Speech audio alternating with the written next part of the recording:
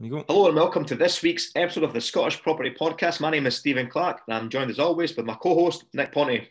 How you doing, mate? Sorry, we've got to apologise to people. We've missed a week where I was struck down with the COVID and I just couldn't bring myself to the mic. So we're back.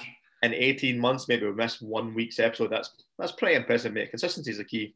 I know. So I had a few messages from people saying, what's happened to the podcast? Where are you guys? So obviously that's a good thing because it shows that we're doing something right. So yeah.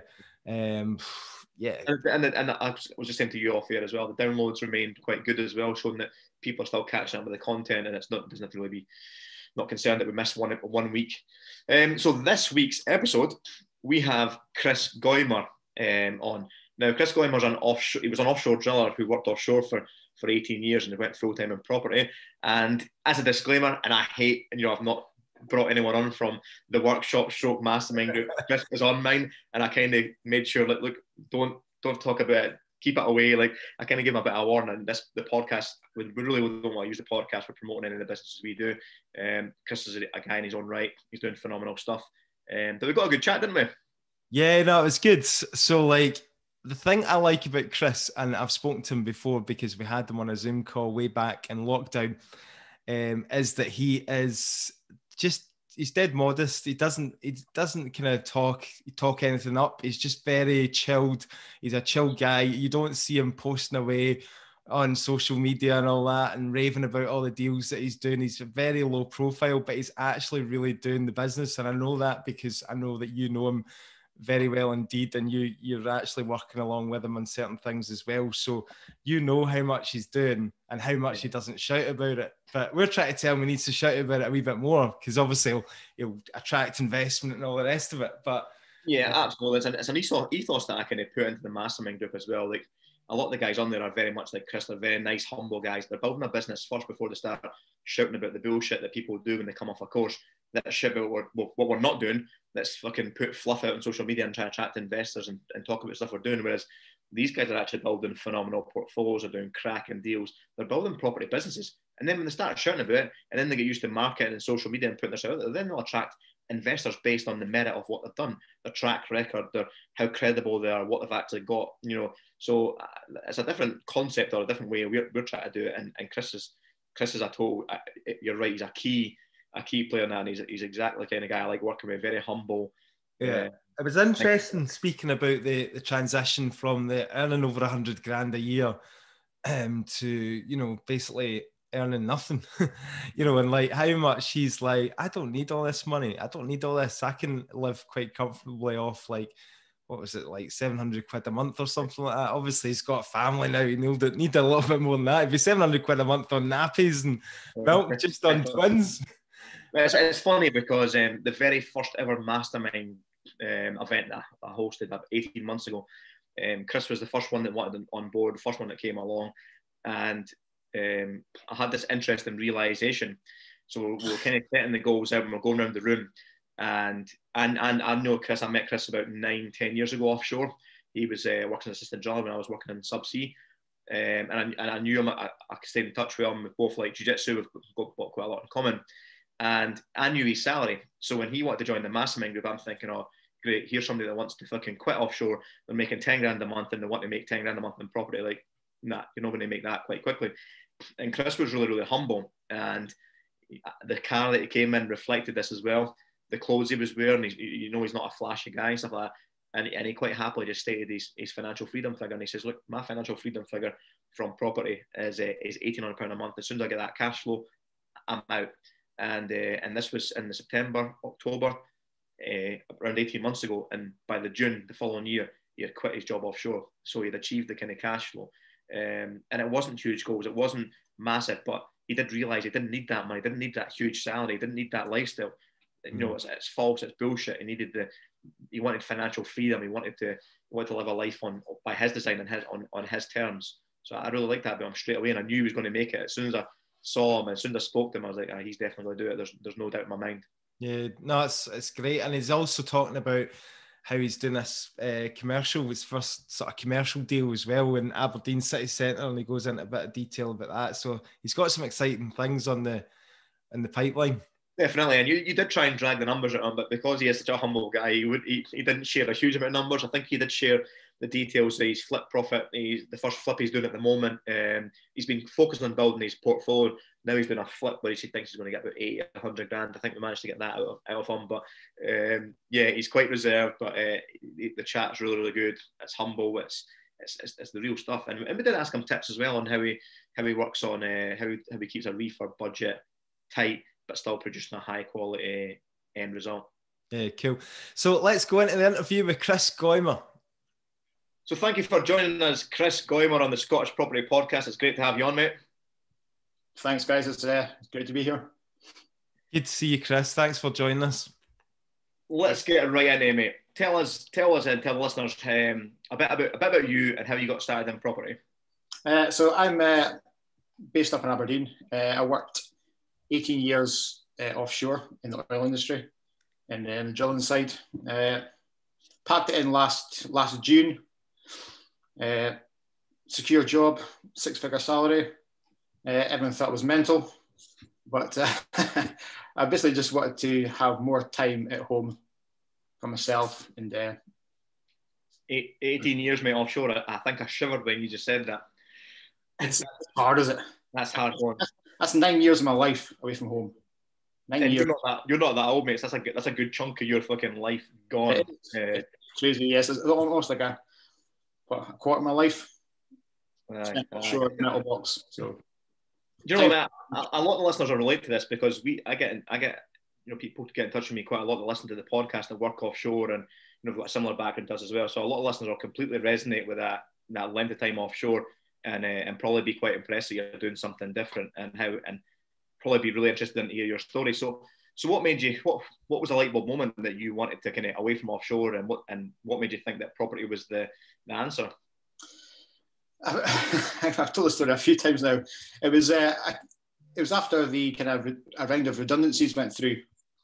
I came back to the rig, and I got told basically that my job was safe and nothing to worry about. And I was in my room having a shower, and it was exactly that light bulb moment. It was a click. I was mid-shower, and I thought, nah, that's it. I'm finished. I've had enough, Again, people think I'm crazy because I was in such a good position at my work. I was a driller offshore, where people work most of their lives to get to. And once they're at that kind of position, that's them happy, that's them set for life, Not caring the world about bills. But I thought, no, I don't see myself spending my next 20, 25 years of my life stuck offshore here, missing out on this kind of on life back onshore. So I thought property was the way to go. And that's me now. See, somebody that's not worked in it, obviously, I've not worked in the oil and gas industry, right? But obviously yourself and Stephen, have. And like from an outsider looking in, you look at these guys, you think, that must be quite a good life. You only need to work half your life. The rest of the time you get off to do whatever you want and you've got all this money and it seems really well paid. But talking to you guys, you've always got quite a kind of negative view on it. And what is it that it's really that it's not as good as what maybe people see on the outside? I think initially it is. It's kind of honestly, it's the shiny things. It's the expensive cars, the nice holidays, the 6 months a year off, good salary.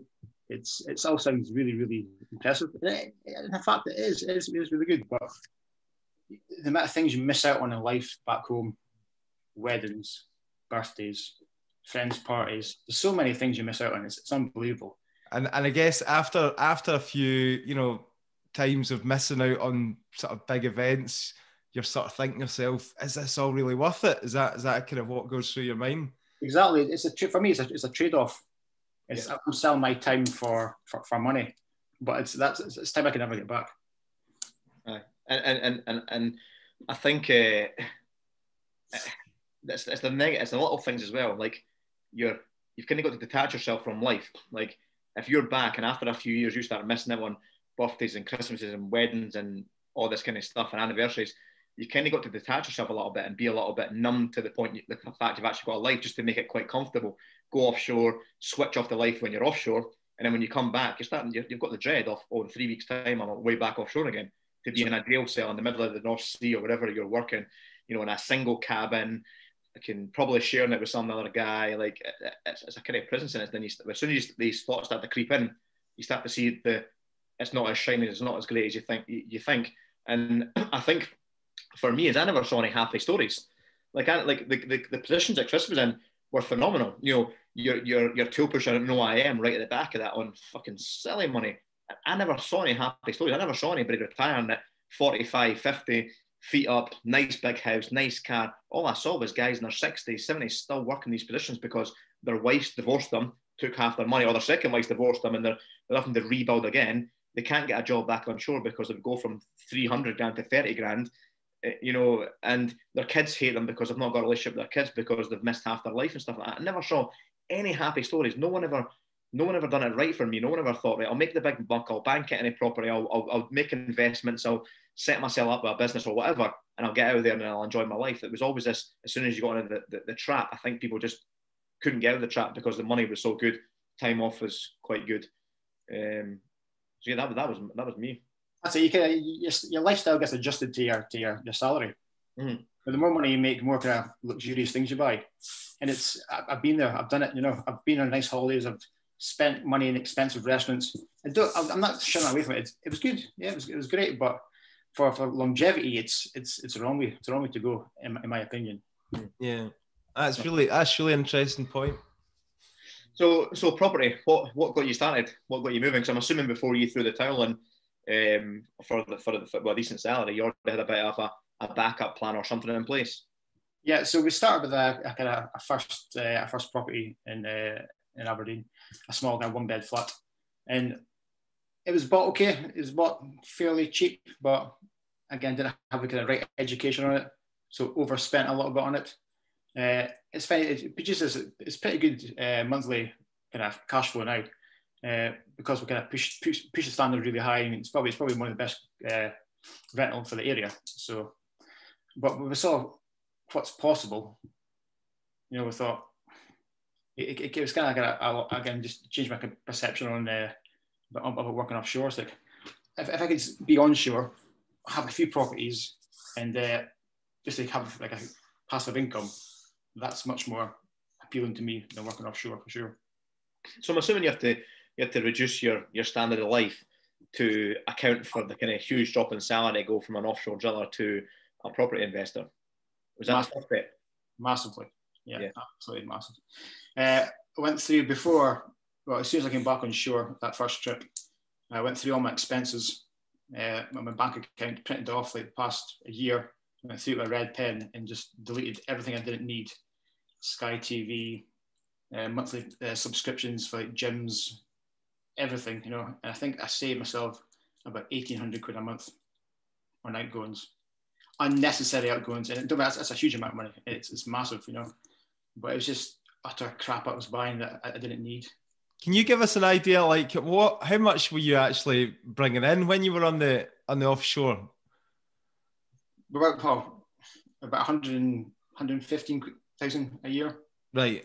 Okay. So significant, good chunk. Aye. So good chunk. So from going from that to having to score out all your subscriptions and that. So did you have a figure in mind then that you were gonna, you know, get down to where you obviously you have a figure where you're like, right, I'm going to try and make this property thing work. How much do I actually need to have a decent standard of life? Just so people listening can get an idea.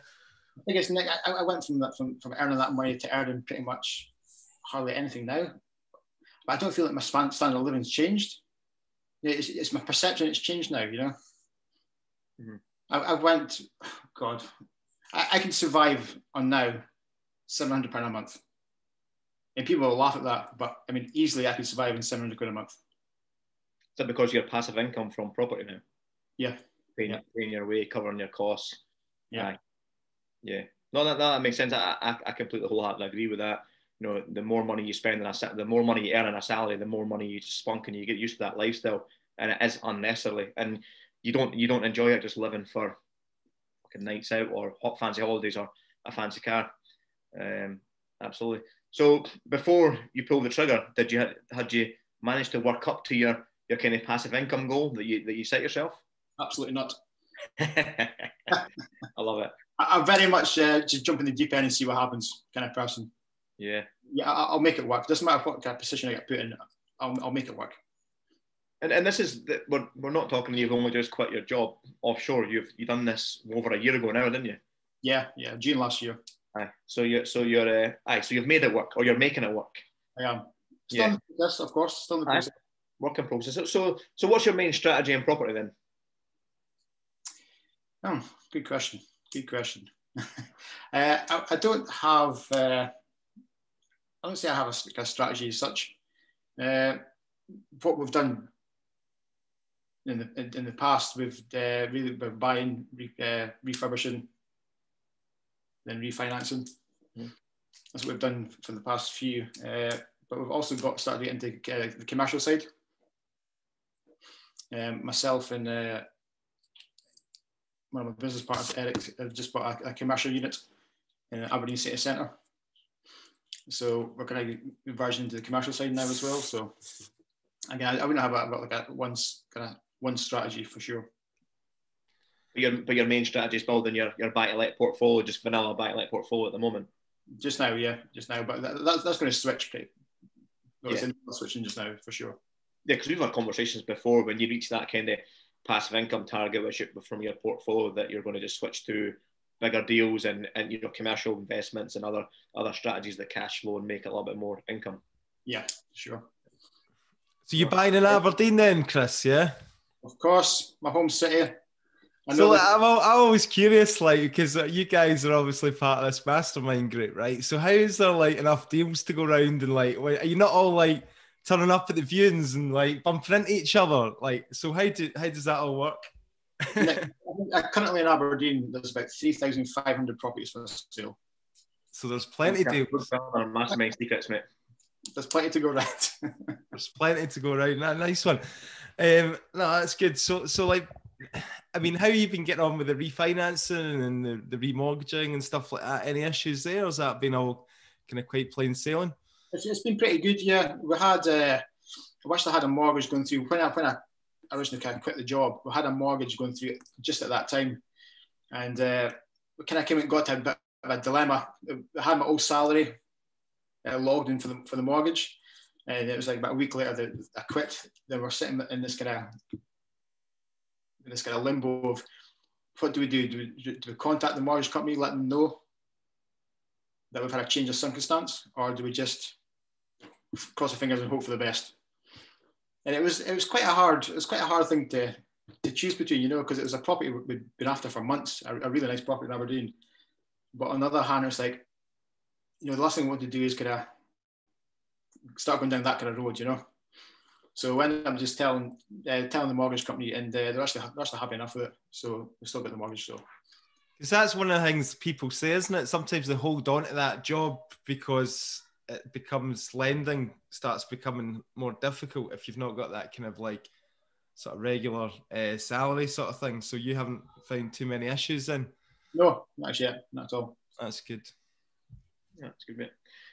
You do your refurbs to a phenomenally high standard. So have you got any tips for the listeners on how to kind of keep control of that refurb budget and keep that budget tight, but still producing that kind of a high standard quality product?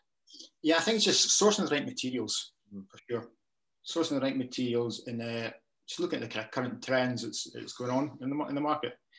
We don't get a copy on anyone or anything, but we just trying to. The way I kind of look at a refurb is, would I want to stay there? Once I've completed the refurb, I don't do it to a low budget. It's would I like to stay there? If I can tick the boxes, would I like to stay there? Then I'm quite happy with it. Yeah, we're trying to dismiss that old saying. It's just a rental, don't we? We try and make them horrible quality. It's a horrible saying. It's a horrible thing that people think that because you're a tenant, you should have a substandard quality living.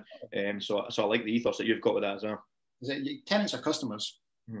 Your tenants are your customers. So if you run a business saying, basically, fuck the customers, you run a bad business in my kind of point of view. Yeah. What I want to know is, who started off the trend of the wood panelling. The kind of, I don't know if it's MDF and it's built out with the mouldings, or is it the feature wall, the wood paneling feature wall. I see it in all your Instagram posts. So somebody must have started it. Who was it?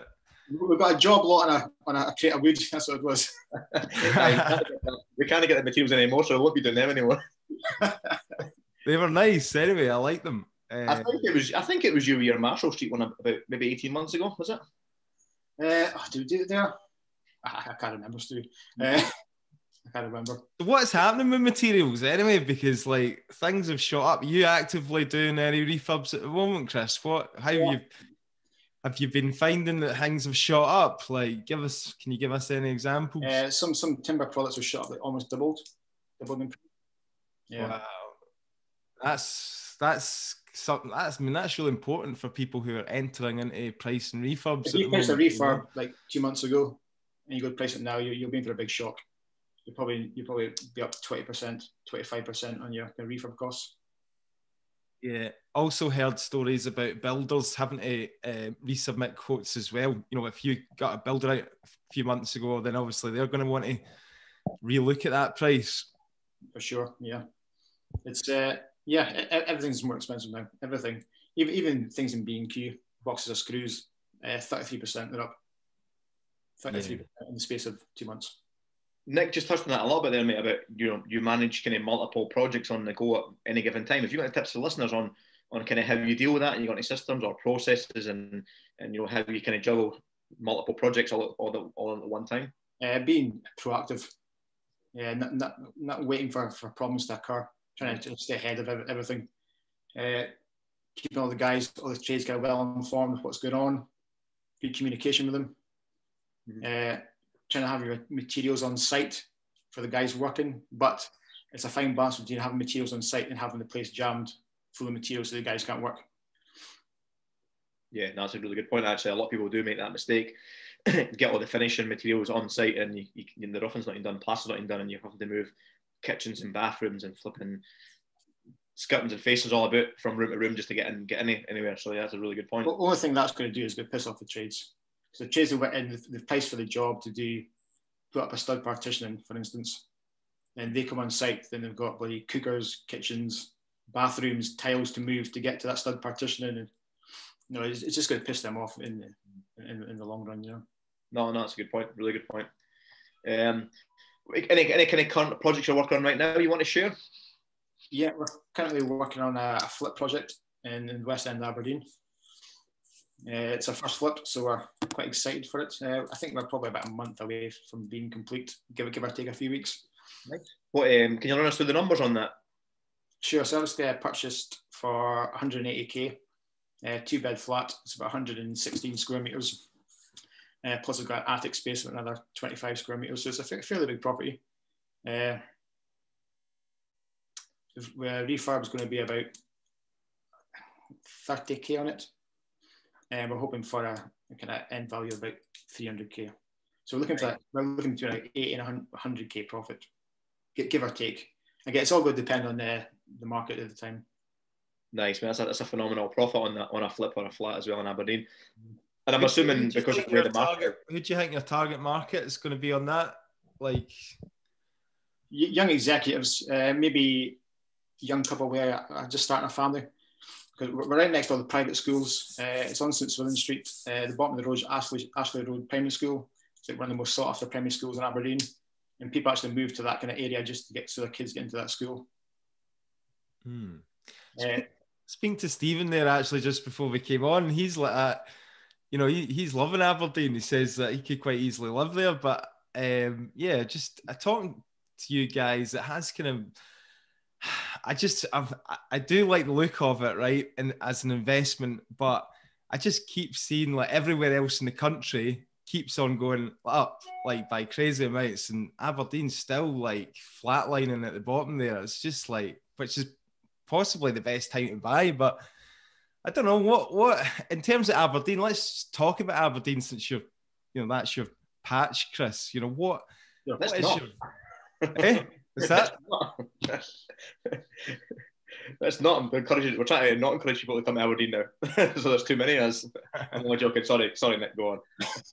I mean, let's just talk about Aberdeen, because it seems like the only place in the country where you can actually get a deal at the moment. So You know, how you find it? Are you going out in viewings and now is there a kind of influx of coach loads of people coming up from the central belt to try and scoop up a deal? Like, what's happening there? Is it still quite easy to get a deal? Like, what's going on? No, it's still fairly easy. Obviously, there's investors coming up from down south, but I think knowing the local market helps so much. They can go and think on paper. I think they've found a good deal in a certain bit of Aberdeen. On paper, it works 100%, but I know that it's a crap street. I would never buy a property there.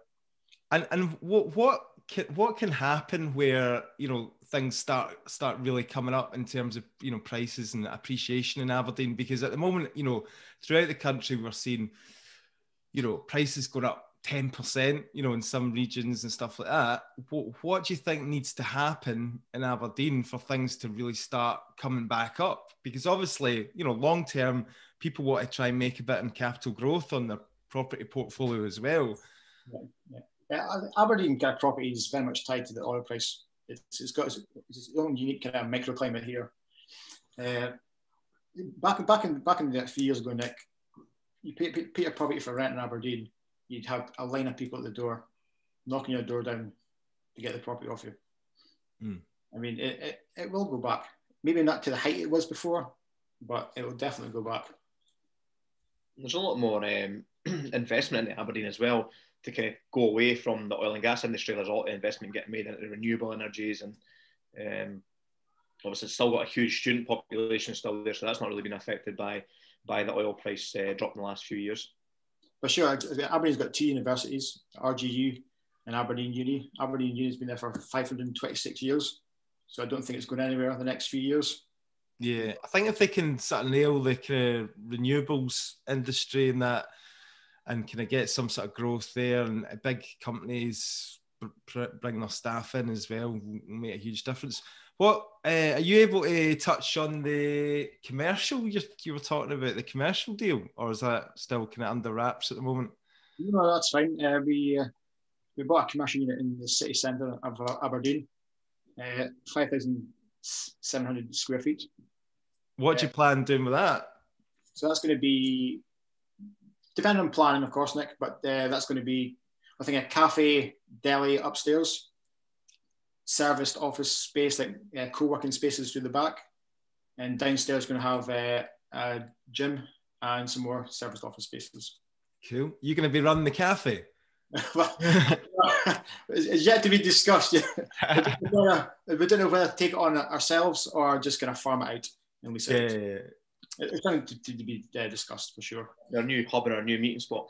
Oh, definitely. I think we've got such a good deal on it. It's unbelievable. We bought it for £10.50 a square foot.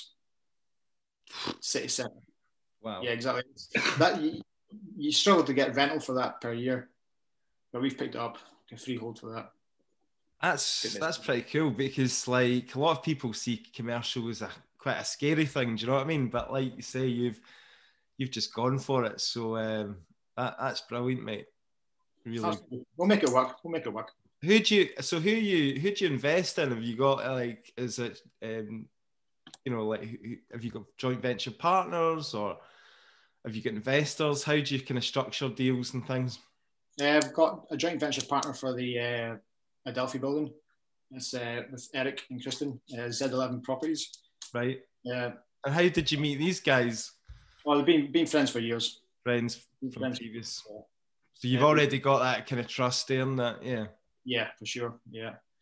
And we've got some kind of investors we use for like the kind of purchases for the kind of residential stuff. Cool. But for sure, we need more because we're expanding fairly quickly. We're basically running out of cash. All our kind of money's tied up in deals for ourselves, so it's hard to expand without any capital, for sure. Yeah.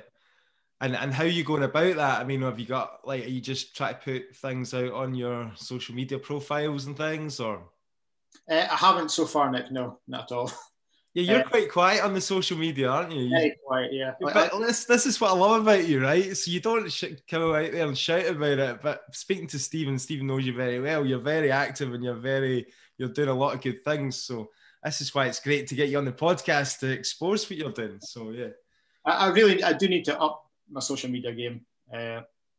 For sure, it's such a good tool. I know that, and I do understand that, but I can't explain why I'm not doing it. I don't know. You're so busy doing the deals and doing the do, mate, that you're do the shite and the fluff. That's it. It is a powerful tool for growing and bringing on investors. And I'm assuming that's going to be the next stage for you then, is bringing on more private investors to grow bigger and bigger deals, go more into commercial, go more into bigger developments. For sure, yeah. We've got a couple of things in the pipeline that we're definitely looking for investors for. Mm-hmm. So I'll be really keen to get some new faces on board. Yeah, no, it's good. And I'm assuming the ones you used before are just people in your network and people in your close vicinity. Yeah. People already know me. Yeah, family and friends, that sort of thing. It's always easy to start with people that know, like, and trust you already, isn't it? Definitely, yeah, definitely. Like I say, the relationship's already there, so. Yeah, absolutely. Go for it. Next, sorry. There you go. So what's the kind of typical day for you then? Like, what have you got? Give us a bit of a flavour of what's going on, because we don't see it on your Instagram stories because you don't post it there, so we can't really keep track of you. But I presume, you've got several projects going on. Like, what's kind of typical day to day for Chris? Well, just now, actually me and my partner Ruth just had twins a few weeks back. Congratulations, nice one. Thank you. So now, so trying to get some sleep in. That's a kind of main focus for my day just now. Probably grab a couple hours between like 3 and 5 in the morning. Then up about 7. Then out and about, out to the projects, out to St. Swithin, make sure everything's going good there. We're actually quite quiet just now on the kind of refurb stage. I had a point where we were doing like 7 refurbs at the same time, so that was it was interesting. It was interesting for sure. How are you getting on with tradesmen at the moment? Are they still coming back to you? Because like even guys that I've worked with, like painters and stuff for years and years, and giving them loads of work, I can't even get them. And they're like, no, I'll be like 6 weeks by the time I get around to you. And you're like, what? I've given you all this work all through the times when you were quiet. Do you know what I mean? It's been the guys are okay, yeah. We're actually in the middle. Like last March, we're actually a company for doing our own kind of contractual work. So we're trying to basically take the contractors we've used in the past. We're actually trying to take them on now slowly, part by part, full time into the company. So cool. We're trying to kind of mitigate that kind of struggling to find a tradesman. It's definitely the biggest pain point right now well, I mean, so I suppose for everyone else that can't find deals, maybe that's the biggest pain point. But for us that have got plenty of deals sitting there, it's actually getting the trades, getting the materials, getting them done, in decent budget in a timely manner, and getting them's a nightmare. So I think it's a good business model to keep your businesses flowing by employing the guys full time. For sure. I mean, the guys are great we work with. It's just trying to get them now to kind of move on board with us full time. Then there's like, I mean, that's interesting. That'd be great to have that to call on, but then you're entering a whole new kind of ball game of being an employer now, and then you've got like, the kind of the sick days and the duvet days and I've been called by Track and Trace because I've been in contact with somebody who's got COVID and then they're off for 10 days. Oh man, yeah, it's something that's held me back a wee bit in terms of growing, taking on staff, because you just obviously you think to yourself that comes with so many other issues. But I totally agree, Nick. But I think to enable to grow, you need to start taking on people full time. There's only so many hours in a day you can kind of put towards the property stuff. If you want to, you kind of growth, you need to take on people full time for sure. Definitely, you have to take. You found anybody yet, Stephen? I know you. Yeah. Starting in a couple of weeks' time. Fantastic, brilliant. So, yeah. No, it's a really good point there, Chris, about growing as well and kind of expanding and taking on people to kind of relieve the burden off the things that you do daily. So, so speaking of expanding, what's the bigger picture for Chris Goymer and his kind of group of companies? What's the end goal, or you got anything in mind? So obviously we've got the kind of the refurb side, the contractual side. Want to grow that probably this year. Also got staging business that I've got on my to-do list, my goals for this year to launch. Really hoping to actually launch that with our other business partners, kind of Eric and Kiki. the design she's doing on the properties in Aberdeen is fantastic.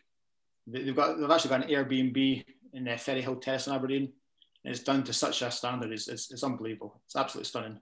So we're very much on the same kind of wavelength and how we like things get done and the quality we're trying to produce. So trying to work with them to do staging would be fantastic. And for your own portfolio and your own deals? On the list for this year, we've got an HMO and also a portfolio for this year. So I've got 6 months to pull my finger out and get going with that. Good. Yeah. Another busy year for you then. Absolutely. Yeah. We've also got an eye on a commercial premises, another commercial premises, quite a beastly one. I won't give too much details away just now because it's kind of just getting started. So yeah. And you were saying to me the other day that you felt your goals weren't big enough for this year. No, I don't think they are, because we're in June and I've hit most of my targets so far, and obviously the missus has been pregnant, I've had the kids come along, so a lot of my time's been kind of taken away from doing property stuff. So I think for next year goals, I need to kind of pull up my socks and aim a little bit higher. Nice, mate. It's good. Looking forward to seeing it. Yeah, awesome. No, it's really good to hear, and it's great to, now that you've got kids as well and the twins have come along, going back to that original point where, Stephen's talking about missing out on birthdays and things like that. It's great to hear that you've now created this life for yourself where you're not going to be missing out on anything. So hopefully it'll be all worthwhile for you, Absolutely. Again, I don't think we would have had the family if I'd still been working offshore.